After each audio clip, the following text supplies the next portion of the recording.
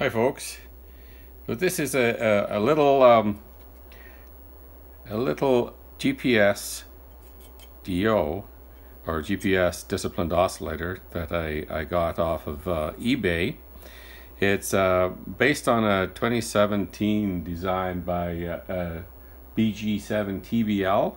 If you look up some of his designs, he's got his original design was kind of like a much bigger device with a printed circuit board on the front of it, and yeah. So he's a ham radio operator from China, and this is based on his design. I don't know if he actually ever manufactures them like this, but some other people, because it was an open hardware design and open software, have miniaturized it somewhat, makes it look like this.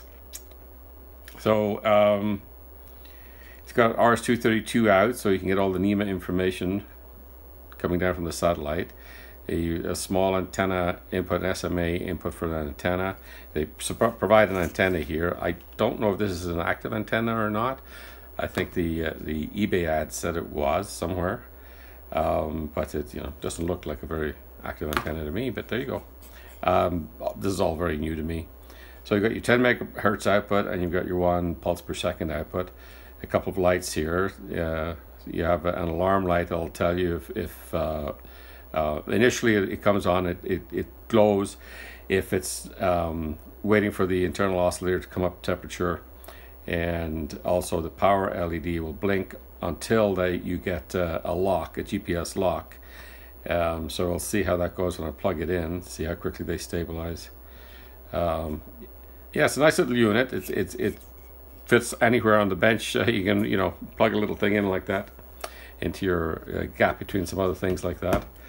I'm going to mostly just use it to check out the adjustable oscillators that I do have, and set them up. So like I have some frequency counters here, which I'm going to do right away. One of them is my little Hewlett-Packard measuring system frequency counter. I love that thing. I'm going to set that up as soon as I get this up and running and let it settle down for a day or two.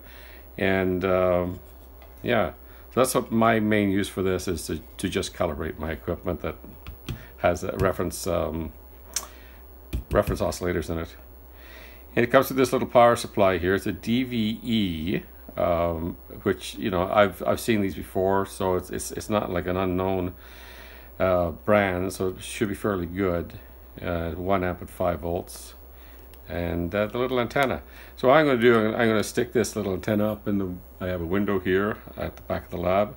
I'm going to stick the antenna up in there, and then plug it all in. And when I'm ready to turn it on, we'll do a little handheld shot of that, and we'll go from there. Okay, let me set up for that. Okay, the antenna has been put up in the window, so let's get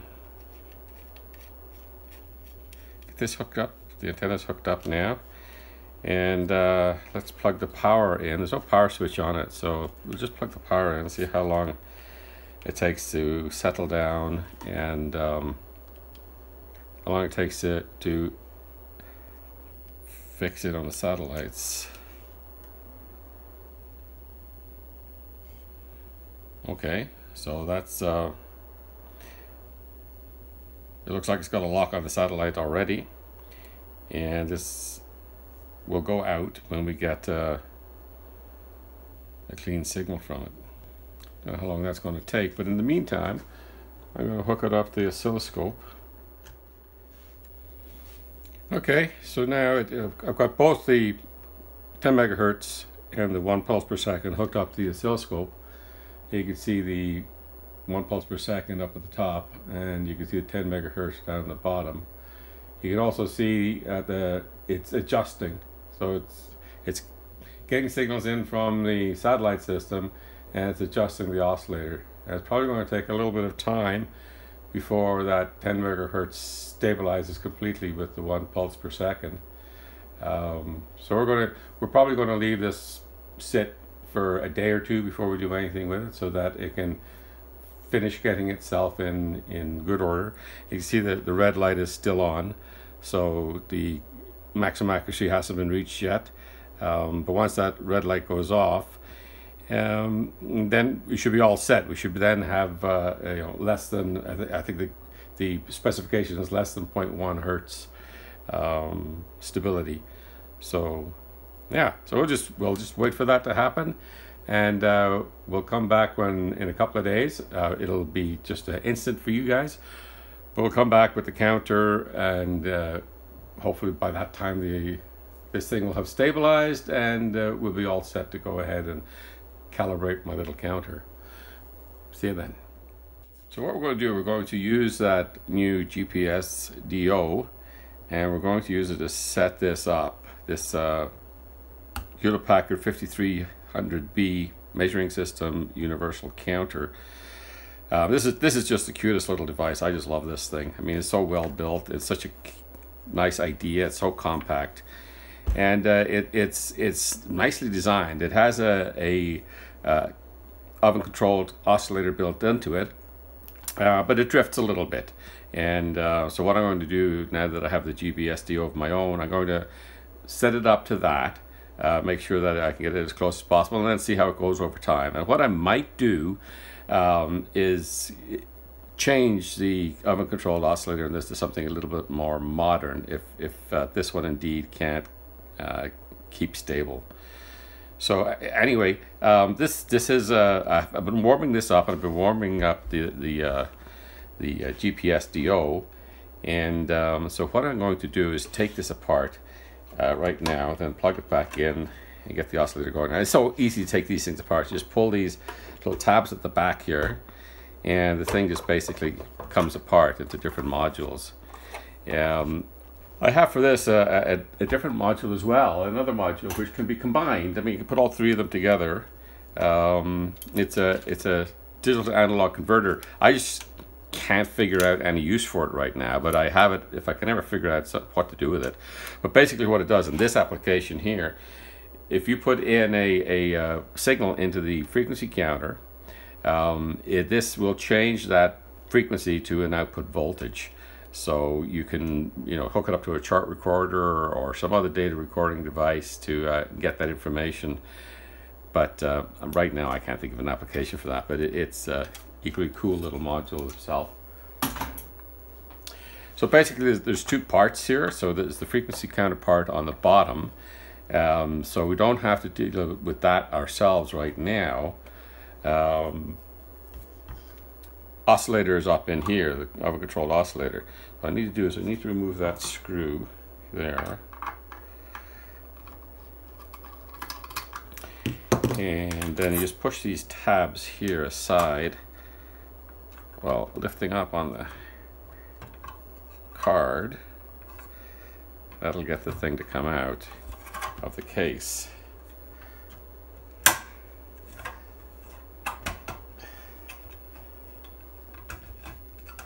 Of course, everything's easier said than done, isn't it?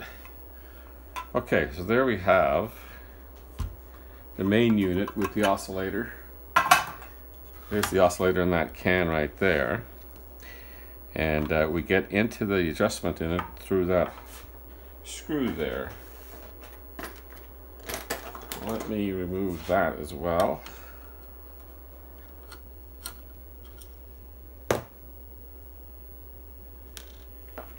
Now we'll just plug everything back together again.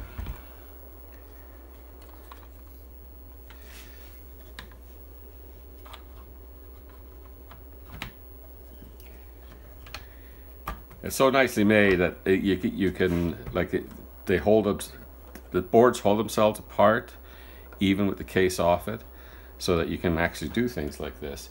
Now I'm going to use this scope probe here, which I'm going to put into the oscillator output on the back of it. That way we'll be able to pick up the oscillator in here. And I'm also going to put the good Lord. I'm going to put the GPSDO into the input. We got a reading on here. So you can see it's coming up 9,999. Yeah, that's not the range I want to be on, is it? Yeah, that is the range I want to be on. So just the decimal place seems to be in the wrong place here.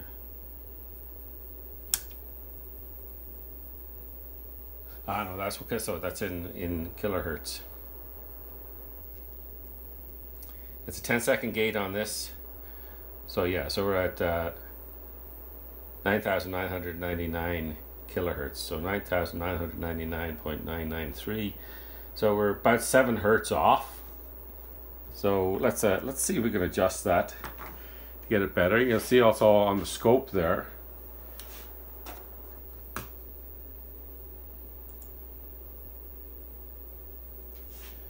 So on the scope, we can see that down here, the green trace, that's the GPSDO, and this purple trace up top here, it's what's coming out of the little Hewlett Packard here, and that's coming directly off the OCXO.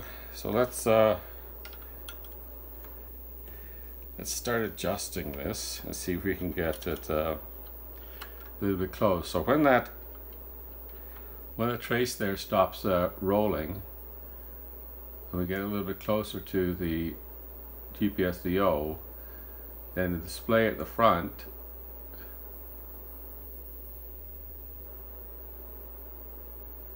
it's a little bit twitchy here. I can't seem to get it to stop. There. It's already starting to drift. So, but this now should be reading, yeah. So the overflow light goes on, which means it's a 1. Yeah, so that's exactly 10 megahertz it's reading there right now. So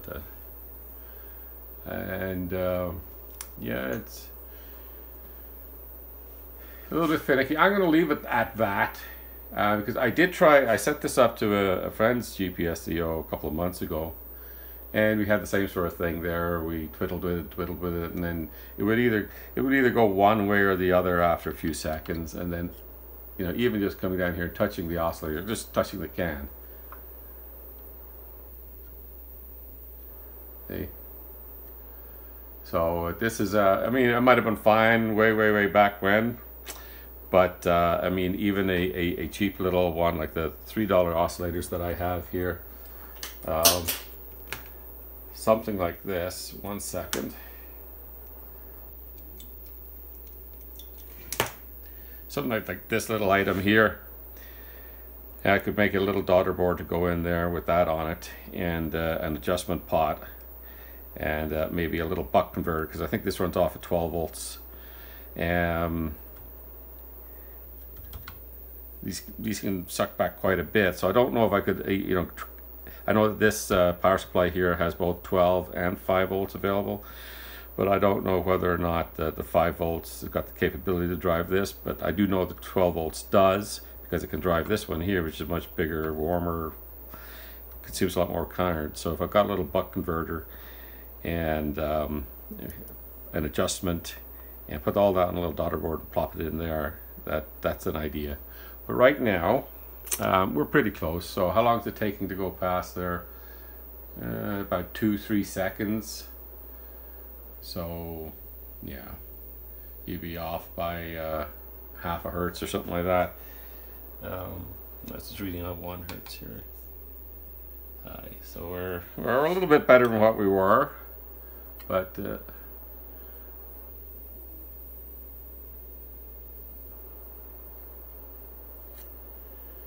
well, that's basically it. I'll play around with it over the next little while, just to you know, see if I can get a little bit better and see if it stabilizes. But yeah, that's pretty good there. But like I say, you know, just touching the oscillator and it begins to drift.